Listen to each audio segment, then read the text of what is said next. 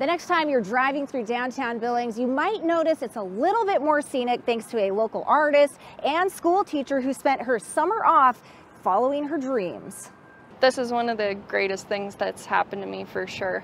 It means the world to me. 3 years ago, if you would have met Riley, you would have found her in a cubicle right across the street from where she is now, in the Wells Fargo building, working in the payroll industry while going to MSU Billings to become a teacher. It was a lot of coming and going and studying late nights till 2 in the morning. No matter how big the task seems or how difficult it is, do it anyway, and you might be surprised at what you can do. A message heard loud and clear with every single brushstroke on this gigantic canvas as her students watch. I know that someday I'm going to be as good as my mom, so I was just thinking that I want to do that. I was thinking of being a vet, but I also want to be an artist too. Yeah. What do you think it takes to be as good as your mom? A lot of practice.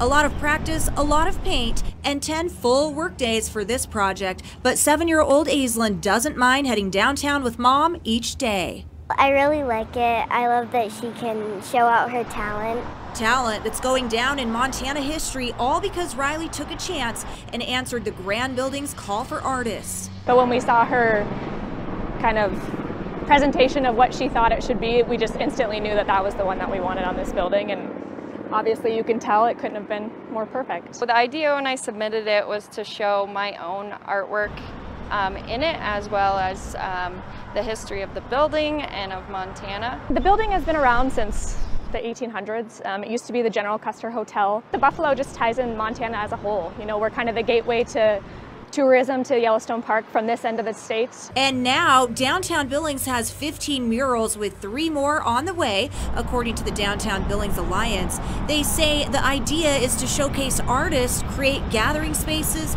and deter undesired activities by cleaning up otherwise dark and unclean alleys and spaces. And it'll be something that stays here for the next 50 years, and just another reason to get people down here and just take pride in our city and downtown. In Billings, Diane Parker, MTN News.